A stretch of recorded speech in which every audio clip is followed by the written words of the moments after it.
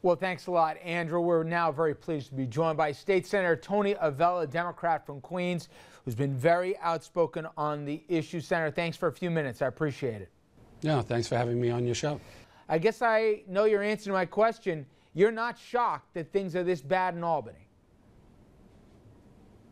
No, Albany has had a terrible reputation for decades. In fact, before the governor took office 2 years ago when I came into the state Senate, the New York legislature was listed as one of the worst, if not the worst, in the country. And I've also said that the corruption charges that have come forward, it's only the tip of the iceberg. You know, yes, it was dysfunctional, but this crooked, I mean, what have you seen or what have you heard hints or rumors of? I mean, some of the stuff we heard, for example, that Sampson said, it almost sounded like a mob shakedown. I mean, we're not talking on the fringes here. We're talking out and out crooks, if it's true. Right. You know, I was shocked to see that comment allegedly from Senator Sampson.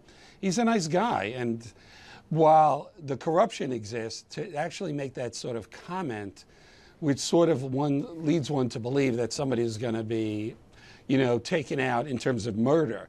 I was shocked by that.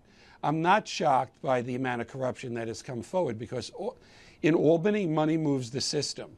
Unfortunately, you know, in terms of some of your questions, I'm the last person that a lot of my colleagues will talk to because going back to my days even in the New York City Council, my reputation is being the reformer. So I'm the last person some of my colleagues will talk to when it comes to talking about these issues. You talked about some practical concerns that you guys might not even have enough Democrats to have a quorum here. But at the same end, you saw the Times story where people making jokes about it. They're patting each other down here before they'll have conversations or asking who's wearing a wire. Do people get the scope of how serious not only the charges are, but also how fed up the public is with this? Or do some of them still think this is just business as usual in Albany?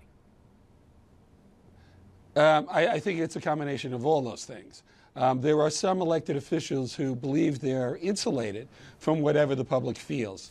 I've been saying for years, and I hope that this presents a real opportunity for some real change, and the governor has to take a lead in this.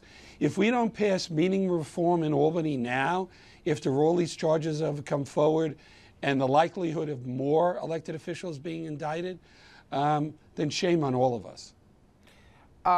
Before we get to do what to do about it, I'm curious as to why I've heard all sorts of rationales for why we've had the problems. That, listen, Albany was never for the faint of heart here, but it's gotten filthier, if you want to use that expression, in recent years by some of the characters who've sought office, and because they want to use these campaign funds here with all the broad discretion that comes along with it. I've heard others say, hey, you know what?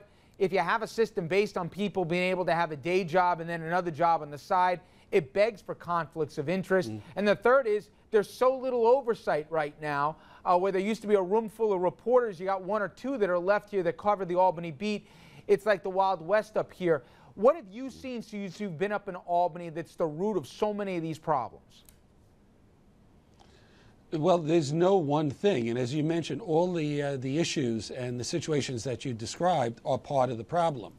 I mean, we have to eliminate money from the system. That's why there has to be meaningful campaign finance reform.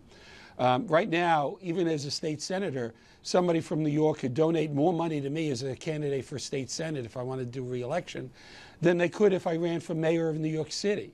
There also needs to be term limits. When I ran for office in the state senate in 2010 and took office in 2011, I beat a Republican incumbent who had been in Albany for 38 years. I mean, nobody should be in office for that long a period of time. Even the most well-intentioned person is going to get jaded and sort of go into that Albany philosophy. There also needs to be meaningful reform in the oversight agencies. The governor and the legislature passed a reform measure a year ago, but obviously it's not enough. So there needs to be more in that, in terms of that. We also need to make it full-time. Because right now, as you said, there are too many people with outside incomes, which become a real conflict of interest when doing legislation. Let's say you're sitting on 2-3 million bucks in a campaign fund. And I saw this with Pedro Espada to agree, maybe not those numbers, but those clinics that he set up in his district. Do you almost have to be an idiot to get caught right now where you have to be over the top? Or can you set up these charities or these funds or these clinics or whatever and funnel money, hire family members, and the chances of getting caught, unless you're a real overt numbskull here, you can probably get away with it? Is that part of the problem, that it's so appealing, unless you're a moron, that you can get away with a lot of this graft? Well, you know, you have to be a moron to think that you're not going to be caught eventually, especially when you start hiring relatives. But the problem I see is the fact, if you look at who's doing the indictments and actually bringing charges, it's the feds. It's the U.S. Attorney's Office. It almost seems to me that the local investigative agencies are afraid, either, one, they don't have the powers, in my opinion, but two, do they have the courage to take on sitting elected officials, since some of them rely on their jobs from sitting elected officials? I think the federal government needs to be more involved, and we need to change the process by which the local ethics commission and the local investigative agencies have more power. And that's actually legislation that I've introduced in Albany. Well, in terms of that last point, a lot of people said, you got the U.S. attorney here who's the rock star, and the governor is now saying, well, he's going to take dramatic acts if you guys in Albany don't get around to it. I saw the Albany DEA say, oh, this is long overdue. We got to give more power to guys like me, or even the state AG. Is the governor a little late to the party on this one? There's no question that the lead has to be taken by the governor. And he's talking the right talk, but we're waiting in the legislature for actually the governor's program bills. We only have a couple more weeks, you know, maybe a month and a half of the legislative session left. We end the week before the end of June. So here's an opportunity where we can do some meeting reform, but for it to get past the legislature, which has always been the problem, because the people who need to be reformed are the ones who are voting on the reform. So it has to be the governor, and many of us are anxiously waiting for his legislative package of reform. And I can tell you, once he does it, many of us are stepping up and co-signing the bills, and we're ready to vote for it. From when you went from the council in the city to Albany, what shocked you? And you're no neophyte here, you know how politics work, but when you got up there, what's one thing that would shock the public, because it shocked you once you understood how business was done up in the Capital District? Well, I think in the Capitol, there's more money that moves the system than in the City Council. And the amount of money that people can donate to elected officials is huge. And there's more lobbying done by lobbying firms. Per capita, there's probably 10 times more lobbying firms up in Albany than in the city.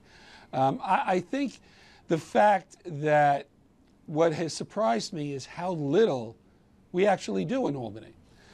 For example, for the first couple of months of this legislative session, which began in January, all we're doing is passing bills that we passed in the last legislative session that didn't get enacted into law. We're not doing a whole lot of new business. And when it comes to reform, we're doing virtually nothing. I mean, you know, in addition to the reforming the Ethics Commission and strengthening the enforcement powers, I'm the first person in the history of Albany to introduce term limits legislation to make it 12 years and out. I can't get anybody to discuss that in Albany. It really is amazing that we don't really do the nitty-gritty legislation to do reform, and that's a disgrace. Last thing before I let you go, Senator, I know you said you think we're only in the middle of this scandal. You think there's going to be more names? Absolutely. And I'm happy that this is happening, and let's root out all the corruption. I was actually quoted in the New York Times about, you know, when I was asked about people wearing wires, and I said, let everybody wear a wire. Let's root out every single iota of corruption, and then we could really start forward with a positive agenda. Good enough. State Senator Tony Avella, thank you very much for a few minutes. I appreciate it. No, thank you.